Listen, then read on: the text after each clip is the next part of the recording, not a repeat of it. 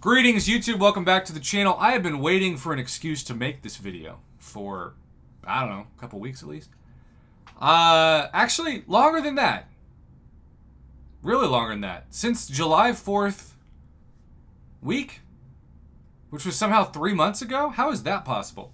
I decided, because I had all these rank 4 rank up gems, I'm like, let's just take some people that are fun to take to rank 4 up. And I didn't take up Apocalypse. I didn't take up Cable. Maybe I should have. But out of the mutant champions that I took to rank 4, the only one was Wolverine. And so I have just defeated Kingpin with Apocalypse, giving me the Horseman ability. And this is the nodes. You got Relentless Mutation, Healing Factor, just a scratch, Delayed Hyper Combo, Transistor, Horseman of the Apocalypse, obviously, that I just added, etc. So, every time Wolverine regens, he gets to be pretty amazing. Now, I probably should block out my head on this and just do the power. The Restoration Kit synergy, by the way, fun fact, with Deadpool, X-Force, and Nick Fury, starts a regen at the beginning of the fight, and that automatically gives Wolverine, or anyone else for that matter that has a bleed, a Fury. And so that makes you hit even harder. Look how fast that Quake fight is. Now, of course, the difficulty in this is going to be when you're fighting people who are bleed immune. And that's where, at least for one instance of utility, not for regen, but for utility, X-23 is my preferred choice. Because she doesn't really get nerfed like Wolverine does when you're fighting somebody who's bleed immune. But with that being said, the Furies, I mean, maybe it's a good test, still would make it pretty good. I'm always impressed with how long that Special 2 animation is, and literally nothing else. But I have had no fear about having to use any kind of special, because that regen is so good.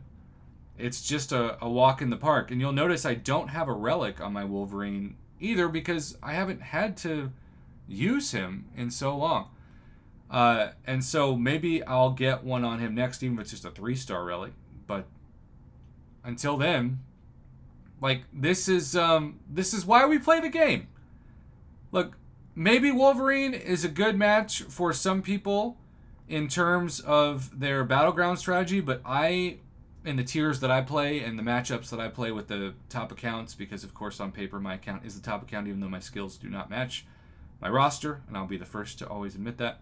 On paper, I'm going up against the best of the best. We're talking about people who have so many of the new champions, including a bunch of Kindreds, already at rank 5 as 6 stars. I did face, I think, one 7-star Kindred, and I just thought, man, you guys are amazing with this luck. How many crystals did you have to open to strike it rich, especially if the 7-star is awakened? You got 2 of the new champions as 7 stars. That's got to be a pretty penny. Which maybe it's worth it to them to go up to the best of the best gladiator circuit, but not to me. Look at this bleed damage, by the way. Can we talk about that for a second? I'm finally going to use a special. This feels like the ultimate cheat code because I'm just so relaxed. And there are a lot of people out there, and Brian Grant's at the top of the list, and I love Brian Grant.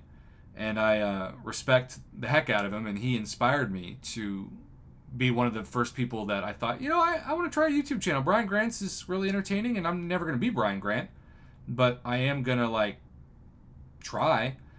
But he likes complicated champs. He likes champs that are thinker champs, and I am the opposite. I don't want to think, which I know is kind of pathetic since I'm a college professor and you think professors are supposed to be like really intellectual.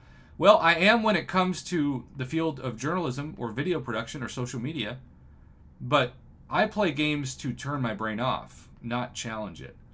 You've never seen someone who hates fights that last longer than 30 seconds more than me. Also, there's the Unstoppable, since she refuses to fire that, and now she finally does. Does.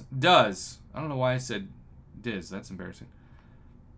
This has taken longer because of the glancing, but I'm still in no danger of losing health. Well, until I say that. I did want to test out the regen, so let's see if I can do that.